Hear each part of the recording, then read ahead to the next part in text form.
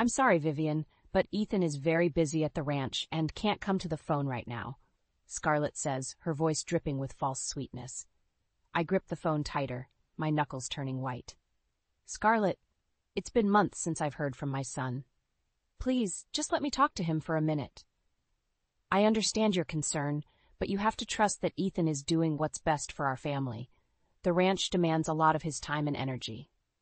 Her words feel like a slap in the face. Family? She's only been a part of our lives for a short while, and suddenly she's the gatekeeper to my own son? Scarlett, I don't think you understand. I'm his mother. I have a right to speak with him. And I'm his wife, she retorts, her tone sharpening. Look, Vivian, I know this is hard for you, but you need to let Ethan focus on our future. I'll make sure he calls you when he has a chance. Before I can respond, the line goes dead. I stare at the phone in disbelief, a sinking feeling in my stomach. How did it come to this?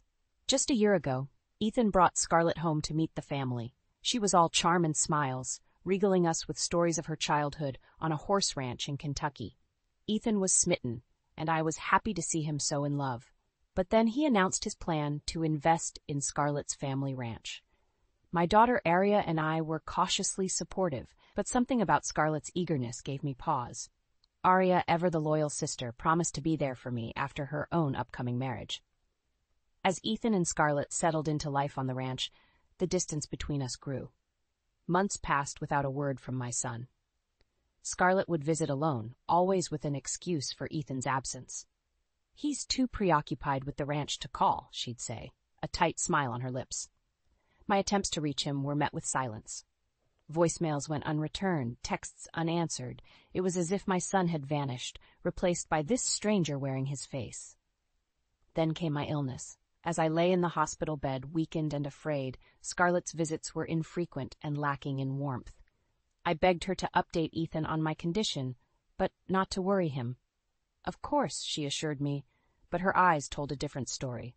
Now, as I sit in the living room of the home I once shared with my beloved late husband, I feel more alone than ever. My son, my precious boy, is slipping away from me, and I don't know how to stop it. Aria enters the room, her brow furrowed with concern. Mom? What's wrong? I shake my head, fighting back tears. It's Scarlett. She won't let me talk to Ethan. It's been so long, Aria. I'm scared. My daughter sits beside me, taking my hand in hers. I don't trust her, Mom. Something isn't right. As we sit in silence, the weight of our shared worry hanging heavy in the air, I can't help but wonder, what has Scarlett done to my family, and how far will she go to keep us apart? Aria's wedding day arrives, a bittersweet affair as the absence of Ethan hangs over the celebration like a dark cloud. I plaster on a smile, determined not to let my own heartache overshadow my daughter's joy. As I watch Aria exchange vows with her new husband, a sense of unease settles in my stomach. Scarlett sits in the front row, her expression unreadable. Ethan is nowhere to be seen. After the ceremony, I approach Scarlett, my voice tight with barely contained anger. Where is Ethan? How could he miss his own sister's wedding? Scarlett's lips curve into a smirk. He's tied up with a big project at the ranch. You know how important this is to our future, Vivian. More important than family? I snap, my patience wearing thin. She shrugs, her eyes cold. Sometimes sacrifices have to be made. Ethan understands that, even if you don't. I turn away, fighting back tears of frustration.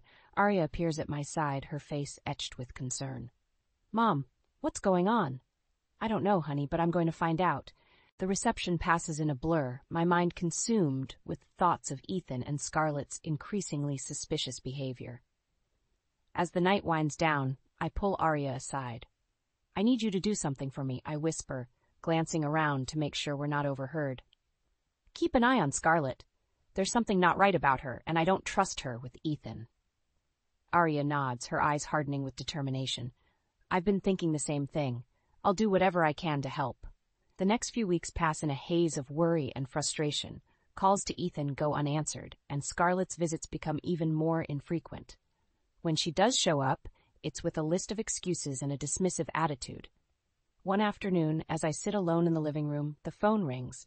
I snatch it up, hoping against hope to hear Ethan's voice on the other end. Mom? The sound of my son's voice, strained and distant, sends a wave of relief washing over me. Ethan! Oh, thank God! I've been so worried. Why haven't you called? Is everything okay?" There's a long pause, and for a moment I fear the connection has been lost. Then Ethan speaks again, his words coming out in a rush. "Mom, I'm sorry. I don't have much time. Scarlett, she's been lying to me, to all of us." My heart hammers in my chest. "What do you mean?" "The money I've been sending for your medical bills, she's been stealing it, gambling it away, and she's been blocking your calls, changing my email. I had no idea." Anger surges through me, white-hot and all-consuming. I knew it. I knew she was up to something. I confronted her, but she's not backing down. "I don't know what to do, Mom. I'm so sorry I let this happen." "Listen to me, Ethan. This is not your fault. We'll figure this out together, I promise." As the call ends, I sit back in my chair, my mind reeling. Scarlett's betrayal cuts deep, but it's the thought of my son, trapped and manipulated by this vile woman, that truly breaks my heart. I think back to the day Ethan brought her into our lives, how she charmed us all with her sweet smile and honeyed words. How could I have been so blind? But now, with the truth finally out in the open, I know what I have to do. I'll make Scarlett pay for what she's done to my family. One way or another, I'll make sure she never hurts us again. The sun beats down on my face as I stand outside Scarlett's family ranch, my heart pounding in my chest. Ethan is by my side, his jaw clenched with determination. We march up to the front door, ready to confront Scarlett and demand answers. But before we can even knock, the door swings open, revealing a smirking Scarlett. "Well, well, well, look who finally decided to show up," she drawls, leaning against the doorframe. "Cut the crap, Scarlett," Ethan snaps. "We know what you've been doing, the lies, the stealing. It ends now." Scarlett's eyes narrow, her voice dripping with venom. "Oh, does it now? And what exactly do you think you're going to do about it?" I step forward, my anger boiling over. "We're going to expose you for the manipulative, selfish woman you are. You're not going to get away with this." She laughs, a harsh, grating sound. "You really think anyone is going to believe you? Poor, naive Vivian, so desperate to cling to her precious son that she'll make up any story to get him back." Ethan's hands ball into fists at his sides. "I've seen the proof, Scarlett, the bank statements, the emails. It's all there. You've been stealing from my family, and you're going to pay for it." Scarlett's face twists into an ugly sneer. "Pay for it? Oh, Ethan, you have no idea who you're dealing with. I've worked too hard to let a couple of pathetic, meddling fools like you ruin everything." She takes a step forward, her eyes blazing with fury. "I'll destroy you both before I let that happen. I'll make sure everyone knows what a weak, spineless man you are, Ethan. And as for you, Vivian, well, let's just say that accidents happen all the time on a ranch like this." My blood runs cold at her words, but I refuse to back down. "You're not going to hurt my family anymore, Scarlett. We're going to make sure of that." Ethan nods, his voice steady and strong. "I've already filed for divorce, and I'm going to make sure everyone knows the truth about you. Your days of lying and manipulating are over." Scarlett's face pales, but she quickly recovers, her lips twisting into a cruel smile. "You think it's that easy? You have no idea what I'm capable of. I'll make your lives a living hell. You'll be begging me to take you back, Ethan. And you, Vivian, you'll wish you never crossed me." I take a step forward, my voice low and dangerous. "I'm not afraid of you, Scarlett. You've underestimated the strength of this family. We'll do whatever it takes to protect each other, no matter what." Ethan takes my hand, squeezing it tightly. "We're done here, Scarlett. You'll be hearing from my lawyer." As we turn to leave, Scarlett's voice rings out behind us, filled with rage and desperation. "This isn't over. You'll regret the day you ever crossed me." But we keep walking, our heads held high. We know the road ahead won't be easy, but we also know that we have each other, and that's all that matters. As we climb into the car, Ethan turns to me, his eyes filled with a mix of sadness and determination. "I'm so sorry, Mom. I never meant for any of this to happen." I reach over, taking his hand in mine. "It's not your fault, Ethan. Scarlett fooled us all, but we're going to make this right, together." He nods, a small smile playing at the corners of his mouth. Together, no matter what. As we drive away from the ranch, I feel a sense of hope blossoming in my chest. We've faced the darkness and we've come out stronger, and I know that no matter what lies ahead, we'll face it as a family, united and unbreakable. The divorce proceedings drag on, a bitter battle filled with accusations and lies. Scarlett fights tooth and nail, determined to bleed Ethan dry and ruin his reputation. But my son stands strong, refusing to back down in the face of her vicious attacks. As the months pass, I watch as Ethan struggles to rebuild his life. He throws himself into his work, determined to prove to everyone that he's not the weak, easily manipulated man Scarlett tried to paint him as. Arya and I do our best to support him, offering words of encouragement and a listening ear whenever he needs it. But I can see the toll the divorce is taking on him, the dark circles under his eyes and the weariness in his voice. One evening, as we sit around the dinner table, Ethan's phone buzzes with an incoming call. He glances at the screen, his face darkening. "It's Scarlett," he mutters, his jaw clenched tight. I reach over, placing a hand on his arm. "You don't have to answer it, Ethan. She has no power over you anymore." But he shakes his head, his eyes filled with a grim determination. "No, I need to hear what she has to say. I'm done running from her." He steps out of the room, and Arya and I exchange worried glances. We can hear the muffled sound of Ethan's voice, the tension in his words palpable even through the walls. When he returns, his face is ashen, his hands trembling slightly. "She's not going to stop," he says, his voice barely above a whisper. "She's threatening to go public with all sorts of lies about me, about our family. She says she'll destroy us all if I don't give her what she wants." Arya's eyes flash with anger. "She's bluffing, Ethan. She doesn't have anything on us. We've done nothing wrong." But I can see the fear in my son's eyes, the weight of Scarlett's threats bearing down on him. "I don't know what to do, Mom. I can't let her hurt you or Arya. Maybe I should just give in. Give her what she wants." I stand up, my voice firm and unwavering. "Absolutely not, Ethan. We're not going to let her win. We'll fight her every step of the way, no matter what it takes." Arya nods, her face set with determination. "Mom's right, Ethan. We're in this together. Scarlett can't touch us if we stand united." Ethan takes a deep breath, his shoulders straightening as he looks at us both. "You're right. I'm not going to let her control me anymore. We'll face whatever she throws at us as a family." The next few weeks are a whirlwind of legal battles and media scrutiny. Scarlett makes good on her threats, leaking stories to the press about Ethan's supposed infidelity and financial misdeeds. But we stand strong, refusing to be cowed by her lies and manipulation. And then, just when it seems like the storm will never end, a ray of hope appears. Liam, the casino manager, reaches out to us, offering to testify against Scarlett in exchange for a reduced sentence for his own crimes. With Liam's testimony, the truth finally comes out. The depth of Scarlett's deception is revealed, and the court sees her for the manipulative, greedy woman she truly is. In the end, Scarlett is left with nothing. Her reputation is in tatters, her fortune seized by the authorities. She's forced to take a job at a remote casino, working off her debts under Liam's watchful eye. As we watch her leave the courtroom, her head bowed in defeat, I feel a sense of relief wash over me. It's finally over. My family is safe, and we can begin to heal from the wounds Scarlett inflicted on us. Ethan takes my hand, his eyes shining with gratitude. "Thank you, Mom, for never giving up on me, even when I was ready to give up on myself." I smile, squeezing his hand tightly. "That's what family does, Ethan. We stand by each other, no matter what, and we always will." 2 years have passed since Scarlett's downfall, and life has slowly returned to normal. Ethan has thrown himself into his work, rebuilding his reputation and his finances. Arya is happily married, expecting her first child any day now. As for me, I've found a new sense of purpose in my life. I've started volunteering at a local women's shelter, helping other women who have been through similar experiences of betrayal and manipulation. But even as we move forward, the scars of the past still linger.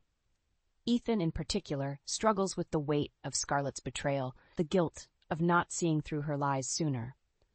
One evening, as we sit together in the living room, Ethan's phone buzzes with an incoming message. He glances at the screen, his face going pale. "It's from Scarlett," he says, his voice barely above a whisper. "She wants to meet with me, to apologize for everything she's done." I feel a surge of anger rising in my chest. "Absolutely not, Ethan.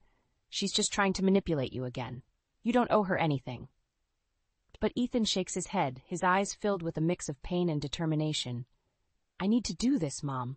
I need to face her, to get closure on this whole mess." Arya reaches over, taking his hand in hers. Are you sure about this, Ethan? She's hurt you so much already. Ethan nods, his jaw set firmly. I'm sure. I need to do this for myself to prove that she doesn't have any power over me anymore. The next day, Ethan meets with Scarlett at a local coffee shop. I wait anxiously at home, my stomach tied in knots as the minutes tick by. When Ethan finally returns, his face is drawn and tired, but there's a lightness to his step that I haven't seen in years. How did it go? I ask, my voice trembling slightly. Ethan takes a deep breath, a small smile playing at the corners of his mouth. It was hard, but it was necessary. I told her how much she hurt me, how much damage she caused to our family, and then I forgave her. I feel a surge of pride and love for my son, for the strength and compassion he's shown in the face of such pain. I'm so proud of you, Ethan. You've come so far. He nods, his eyes shining with unshed tears. I couldn't have done it without you, Mom, without all of you. You've been my rock through all of this. Arya stands up, pulling Ethan into a tight hug. We're family, Ethan. We'll always be here for you, no matter what. As we sit together, reminiscing about the past and looking forward to the future, I feel a sense of peace wash over me. We've been through so much, but we've come out stronger on the other side. And then, just as we're about to call it a night, Arya lets out a sharp gasp, her hand flying to her belly. It's time, she says, her eyes wide with a mix of excitement and fear. The baby's coming. The next few hours are a blur of activity, of rushing to the hospital and waiting anxiously for news. And then, just as the sun is beginning to rise, we hear the sound of a baby's cry echoing through the halls. As we gather around Arya's bedside, marveling at the tiny, perfect bundle in her arms, I feel a sense of hope and renewal washing over me. This is what family is all about, the love, the support, the unbreakable bonds that tie us together. I look around at the faces of my children, at the love and strength shining in their eyes, and I know that no matter what the future holds, we'll face it together. Always and forever, united as one. The sound of laughter fills the air as we gather in Arya's backyard, celebrating her daughter's first birthday. Ethan chases after his niece, a goofy grin on his face as she toddles away on unsteady legs. I sit back in my chair, watching the scene with a contented smile. It's hard to believe how far we've come in the past year, how much healing and growth has taken place. As the party winds down and the guests start to leave, Arya pulls me aside, her face etched with concern. Mom, there's something I need to tell you, she says, her voice low and serious. It's about Scarlett. I feel a chill run down my spine at the mention of that name. What about her? Arya takes a deep breath, her eyes darting nervously around the yard. I saw her the other day at the casino. She was with some guy, laughing and drinking like she didn't have a care in the world. I feel a surge of anger rising in my chest. She's supposed to be working off her debts, not living it up like some high roller. Arya nods, her face grim. I know, but that's not all. I overheard her talking about Ethan, about how she's planning to get him back. My heart stops in my chest. What do you mean, get him back? She was saying something about how she's been saving up money, how she's going to use it to make Ethan an offer he can't refuse. She's convinced that he still loves her, that he'll come running back to her if she just gives him the chance. I shake my head, my mind reeling with the implications of Arya's words. We have to tell Ethan. He needs to know what she's planning. But even as I say the words, I feel a sense of dread washing over me. I know my son, know how much he struggled to move on from the pain of Scarlett's betrayal. The thought of her worming her way back into his life, of causing him even more heartache, is almost too much to bear. Later that evening, as Ethan and I sit together in the living room, I broach the subject carefully, not wanting to cause him any more pain than necessary. Ethan, there's something you need to know, I say, my voice trembling slightly. It's about Scarlett. He stiffens at the mention of her name, his eyes growing dark and guarded. What about her? I take a deep breath, forcing myself to continue. Arya saw her at the casino the other day. She was talking about you, about how she's planning to get you back. Ethan's face goes pale, his hands clenching into fists at his sides. She's delusional if she thinks I'd ever go back to her, not after everything she's done. I reach over, taking his hand in mine. I know, Ethan, but she's convinced that you still love her, that she can win you over with money and promises. He shakes his head, his jaw set firmly. She can't buy me, Mom. She never could. I'm done with her. Done with all of her lies and manipulation. I nod, feeling a surge of pride and love for my son. I know you are, Ethan, but we need to be careful. Scarlett's not the kind of woman who takes no for an answer. Ethan takes a deep breath, his eyes shining with a fierce determination. Don't worry, Mom. I'm not going to let her hurt our family again. No matter what she tries, no matter what she offers, I'll never go back to her. Never. As we sit together in the quiet of the evening, I feel a sense of unease washing over me. I know that Scarlett won't give up easily, that she'll stop at nothing to get what she wants. But I also know that we're stronger now than we've ever been. We've faced the worst that life has thrown at us, and we've come out the other side. And no matter what the future holds, we'll face it together, united as a family against all odds. The next few weeks pass in a haze of tension and uncertainty. Ethan throws himself into his work, determined to keep his mind off of Scarlett and her scheming. But I can see the toll it's taking on him, the dark circles under his eyes and the weariness in his voice. Arya and I do our best to support him, to keep a watchful eye out for any sign of Scarlett's interference.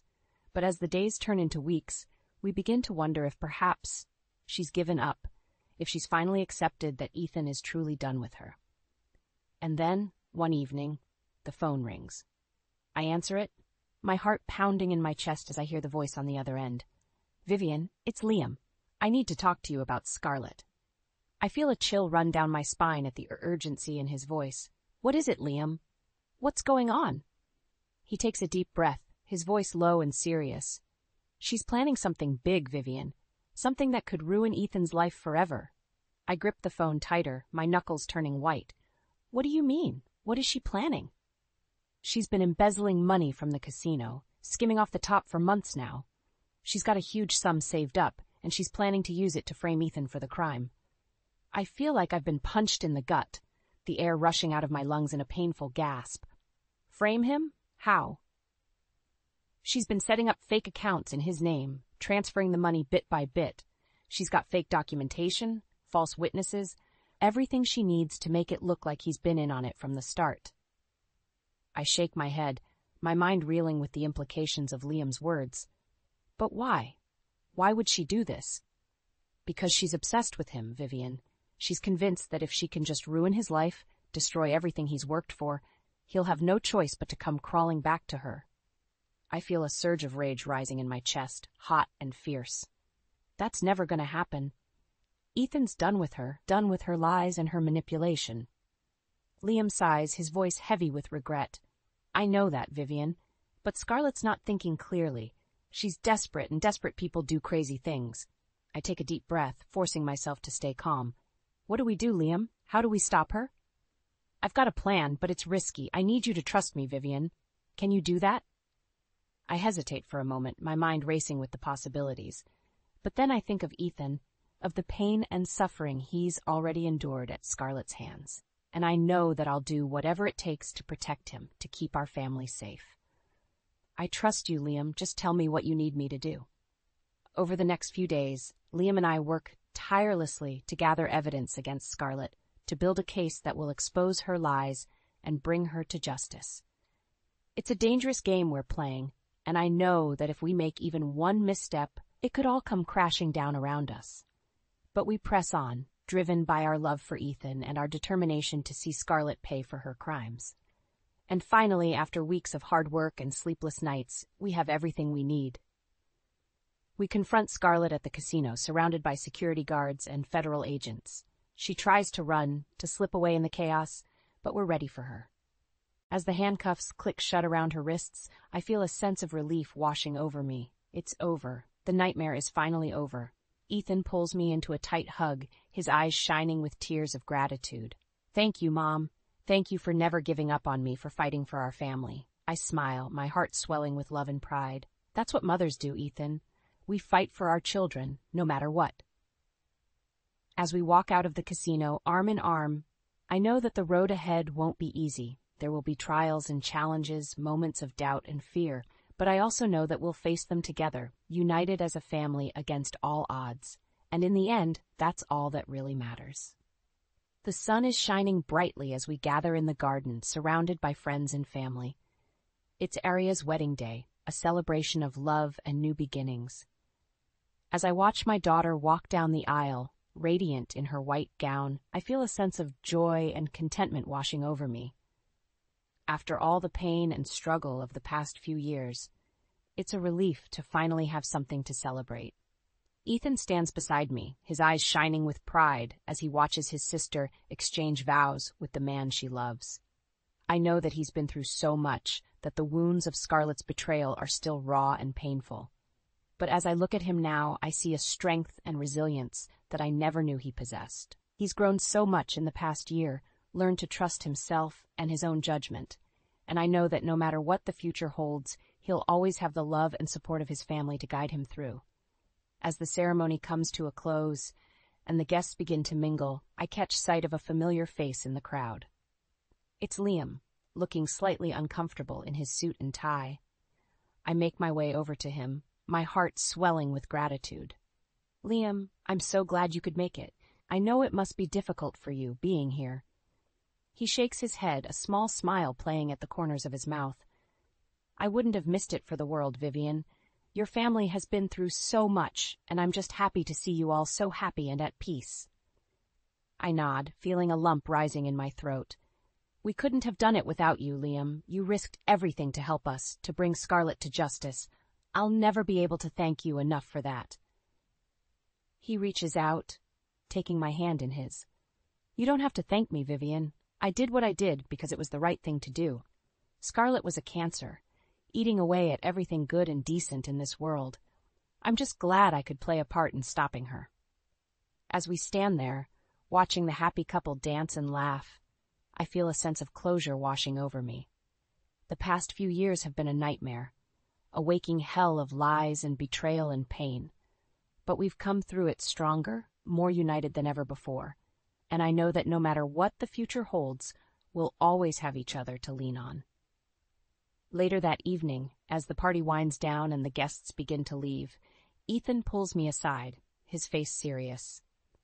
Mom, there's something I need to tell you, he says, his voice low and earnest. I've been thinking a lot about the future, about what I want to do with my life, and I've decided that I want to go back to school to get my degree in social work. I feel a surge of pride and love for my son, for the man he's become. Oh, Ethan, that's wonderful. I know you'll be amazing at it. He nods, his eyes shining with determination. I want to help people, Mom. I want to make a difference in the world, to use my experiences to help others who are struggling like we did. I pull him into a tight hug, my heart swelling with emotion. I'm so proud of you, Ethan. So proud of the man you've become. As we stand there, surrounded by the love and laughter of our family and friends, I feel a sense of hope and possibility washing over me. The future is bright, full of promise and potential, and I know that no matter what challenges we face, no matter what obstacles we encounter, we'll always have each other to lean on, always and forever, united as a family against all odds.